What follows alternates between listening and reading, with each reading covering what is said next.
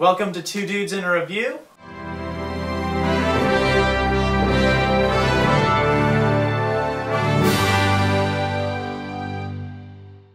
I'm Matt.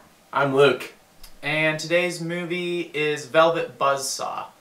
It was about the art scene and how these really prestigious art gallery sellers and buyers and stuff, and then an artist dies who's not known at all, and his art gets released into the world, and it's a bunch of haunted art, and it starts stalking the people that are selling it and buying it.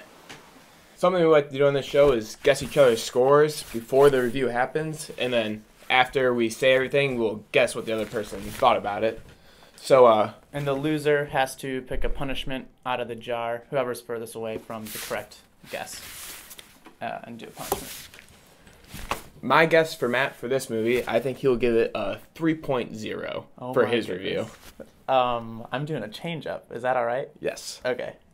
If you gave it something that low, then I'm going to guess that you gave it a 5.2. All right. 5.2, 3.0. Let's see what happens. All right, so let's hop into your thoughts on the movie then, if you gave it such a low score. Or, well, if you think I'm going to give it such a low score. Well, I personally hated this movie. One of the worst I've ever seen in my whole entire life. I didn't like it. I thought the acting was terrible. There's no plot throughout the entire movie. And just give you a little bit of insight. Don't want to spoil it. If I do, it doesn't matter because you'd be wasting your time to go and see this.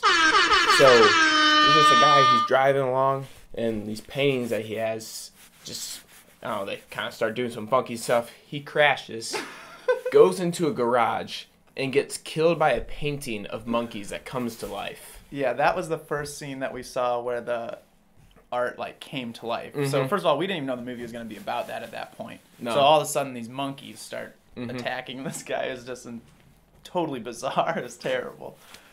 We were cracking up the whole time. Oh, it said that it was a thriller underneath the category. This was strictly a comedy, and they put it underneath the thriller section to get more laughs from it, which that's great for the producer. Yeah, they're killing it. Yeah, killing the game. That was really thoughtful to do that. But I want to know who, they sat at a table, hey guys, this painting of monkeys is going to come alive and just kill this guy out of nowhere. Yeah, was it supposed to be scary? And then people were like, I'm with you.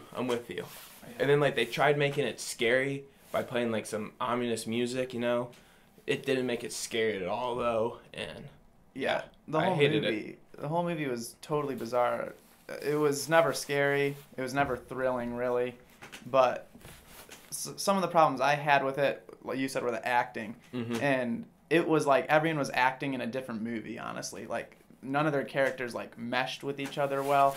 And, Jake Gyllenhaal especially just didn't even belong in that movie. And he's the main character, kind of. I guess it's probably the woman, I'd say co-stars almost in it. But he doesn't even belong in the movie, and he's the guy who figures out the whole paintings are haunted.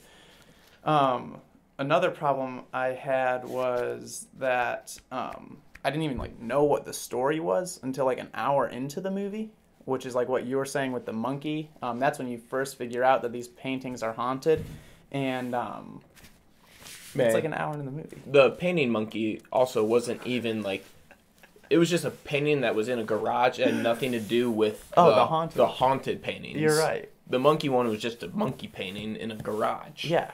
And I was really let down by this movie because it's starring Jake Gyllenhaal, and I love Jake Gyllenhaal, and it's the director of the movie Nightcrawler, which I loved that movie. So I was pretty stoked for it. Pretty cool cover, I think, too, on Netflix, the case.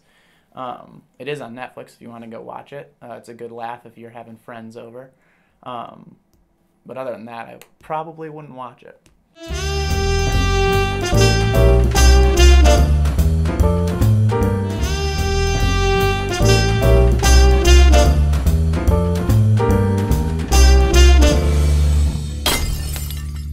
Matt, did you like it? No. Luke, did you like it? Hell no.